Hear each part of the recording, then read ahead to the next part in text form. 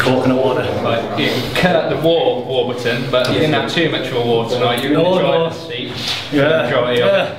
What did you make of your opponent's survival capabilities? Some tasty ground. I burnt my arms out. I get everyone. If I get people in that, they tapping up going to sleep. How we held on, I don't know.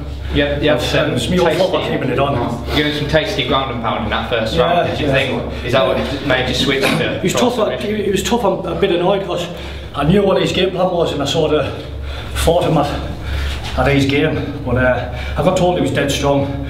But people underestimate his strength, and I think I showed it tonight that I overwhelmed him with my power.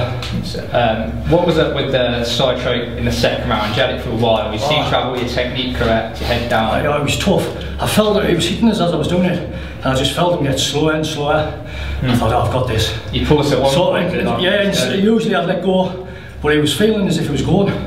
So I'll hang on a bit longer. Then he's got the power back again, then weak, and then power, then weak. But so you get to face the winner of tonight's main event for the lightweight title. Good to watch that. Who you got a preference for? I don't know. They're two great athletes, and it'd be nice to test my skills against them because they're two great fighters, and I think it's going to be a tight. You got a message for who it might be? No, not really. Like I say, I wasn't happy with my performance there. I sort of went into his sort of fighting, but like I say, a few months to put things right, and hopefully we'll have a good fight for who's next. Awesome, thanks. Thank you.